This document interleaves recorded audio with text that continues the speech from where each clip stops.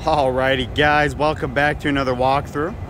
My name's Taylor Quayle. We are here at Pedada RV Center here in Tucson with this beautiful overcast day, a little bit of rain. Today we're looking at a 2007 Tiffin Allegro Bay 37DB. Now this is not a diesel, this is a gas coach. It's a double slide, but it's not bad. I mean, it's got a great little floor plan. It's about 38 feet overall, and we're gonna give her a good look. First off, let me go to each corner here and let you guys see that. You can see we have an electric awning right there. Comes out with a push of a button. A good amount of storage space. No full pass-throughs up front because the slide comes out with some compartments. This is a workhorse chassis with the Chevy 8.1 liter Vortec paired with the Allison transmission. Got a 5,000 pound hitch on the back with a 7-pin connector. There's both your slides and slide toppers with metal covers. This coach does also come with a driver entry door, which is very cool. There is all those compartments I was telling you about. You can see there's no storage in between there. It's just all one massive compartment there. All right, well, let's start the exterior walk. Check out all the compartments and the paint and tires, things like that. Small little hood access area. Won't really be replacing much, mainly just checking the oil and some fluids. Now, like I said, electric awning comes out with a push of a button. It does have a metal cover, and looks like it is a Weather Pro. No rips, no tears from what I see. No LED strip over here, something to point out. Now your tires, 5219 Michelin X tires, 235 ADR, 22.5s. All right, so before we continue on through the compartments, I want to show you the paint. The paint does have some lacquer checking in it, just from, you know, excessive sun. I mean, it's solid throughout. It is a little dirty, I'm sorry about that. Like I said, just got some rain. But you will see some of those kind of cracks in the darker paint. If we look here at the beige, and like, what do you want to call that, a grayish maybe? It looks great, it really does. But your black does have some of that checking in it, fiberglass check. First compartment. So it does have a secondary awning control in there. Now we see a central vac system in the middle compartment there. A little bit of storage up above. And some power if you want to put in a TV. Another little small thing here. I'm not sure what this cutout is. It looks like it could have been for a speaker because you do have hookups there, but that's a complete guess. See that paint. 31.3 gallons on the propane. See below that you do have a leveling jack. I'm assuming those cutouts aren't for a speaker because there's one back here, probably a ventilation. Little screen for the front. And then a hose. A little small storage back there. We do have a little gouge right here. We're gonna patch this up, make it look a little bit better, but it is there. Fuel fill in the rear. I do kind of like that. I'm gonna show you the roof. Let me jump up there. Here's the roof, double AC, whole lot of skylights, and then a satellite all the way up there. Not sure if that's still up to date to what you need, but you got all the wiring if need be. All right, I do have the generator running. 50 amp power service there. Looks like majority of your filter, bypasses, flushes. 7000 does run off of gas. I gotta fix one strut in this dump station. There's your dump station. And this compartment does have a little pop-up door there. If you have something really long that you can't seem to fit in between those rails, you can put it right there. Here's that other long compartment right here. It comes out with the slide. I want to show you paint on this side, kind of the same concept on the dark. And you see this red right when it goes to the beige. Back to normal. And then of course your entry door. A little bit of an aggressive step to get in, but you still can if you want. And that right there is the exterior. Why don't we jump inside and see what's going on in there? 3 electric steps that come out. And you have an area for batteries right under there. Right when we walk into the left here, got a couple light controls, battery disconnect, and then your awning. Key holder, a pop-up leaf, and a handrail. Right. It's your first kind of peek right when we walk in. Let me go to all these corners so you can get a pretty decent look at what this coach looks like. We're gonna start in this corner right here. All right, standing in front of the passenger seat right here.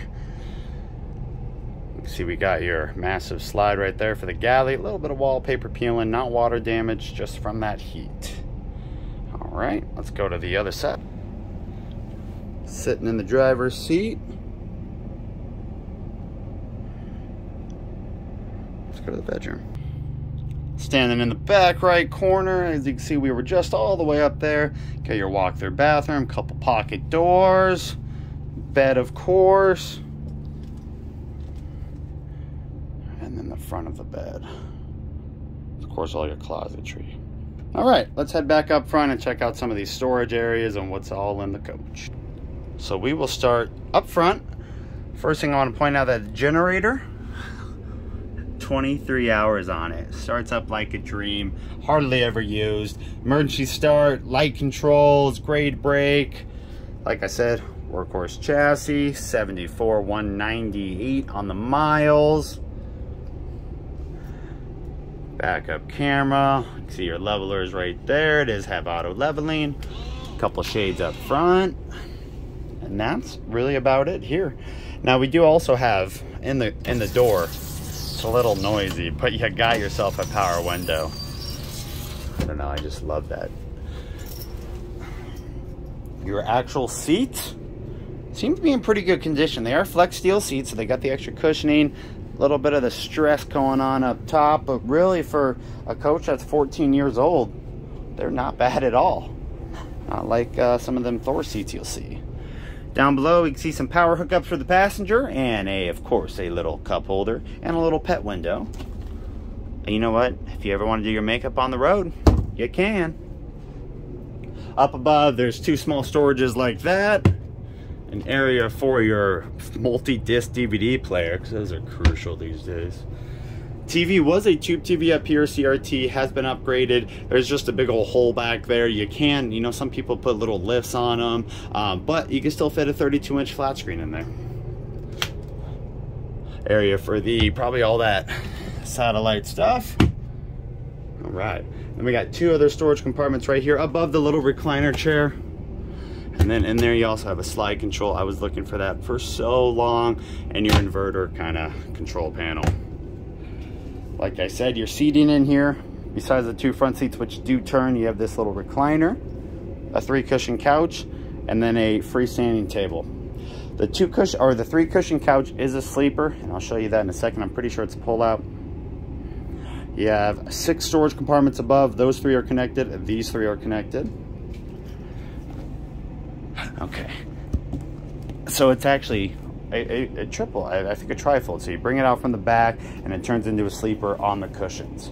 One thing also to point out in this coach, previous owner did upgrade all the shades. They probably had some just basic day and nighttime shades. They have these interesting things in here now. You can put them up, but they're really meant to just stay down the whole time. They were probably want to be a little bit more private. Like I said, all these storages are connected for these 3 and those 3. Down below the dinette, there's not a sleeper, of course. Do have a little bit of storage there, and then a little bit of storage under also. This is all part of the slide, so this lifts up and comes in. And just a hair extra extension space there for the dinette. Here's my spec sheet. So we're selling it for $53. All right, now we're gonna turn around and check out the kitchen. So solid surface countertops, real backslash back there, lots of storage, a nice little leaf extension with your actual solid surface covers, which is cool. So it gives you just a little bit more storage space. Sponge drawer. And down below. No oven in this coach. So you do have a convection right above us. And then under here, you have your inlaid 2-burner gas stove top. Not a 3, it is a 2.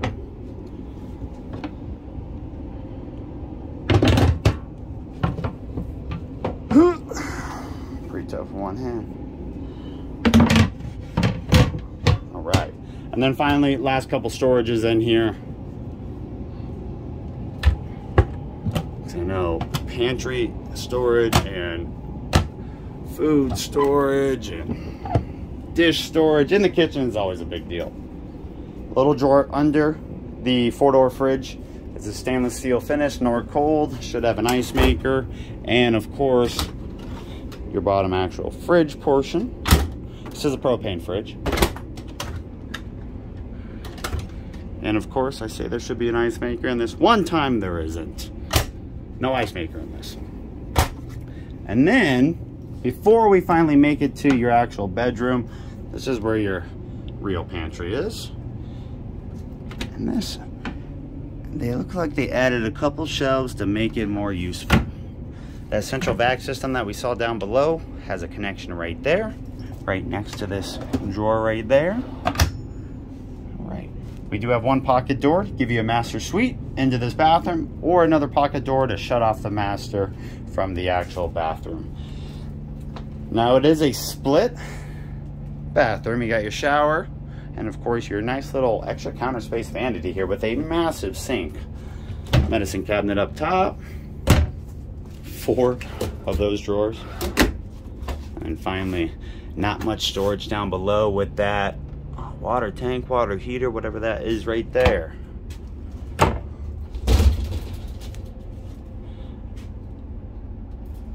Decent sized shower. I'm 5'9", I can easily fit in there. And then inside the actual kind of commode area, we do have China toilet down there, but there's another vanity, which is cool. So you have a dual sink. Somebody can be getting ready outside, somebody in the toilet room. Fantastic fan also above and above in the actual bathroom. That's cool. Last but not least here in terms of the walkthrough, let's check out the bedroom. So you can see how much just cabinetry they have right here. 2 massive wardrobes there, and then the other slide, as you can see by that silver trimming right there. So the bed is a queen bed, does come in with the push of a button. That one is on an inverter, storage there. Very, very similar storage up above where they are all connected. Not super deep, probably about 24 inches it looks like. I can't remember if there's storage under the bed. There is, and there's your extra 2 seats. All right, 2 drawers under the wardrobes. On top of that, you do have just these massive, massive wardrobes. If you're wondering, no, that was not standard. Previous owner put in a couple extra pieces of wood that he didn't want to sand or stain. And then 2 of those drawers. You do have an area for a combo washer dryer unit. You could probably fit a stack in here if you did just a little bit of cabinetry work. But as we can see, plenty of space there. That false wall for those water lines, and then up above, even more space. Down below, another similar storage like under the wardrobes, and then you have all of this. So area TV goes in that compartment, storage up above, storage all over here. This should be, I think, a clothes hamper. Yeah.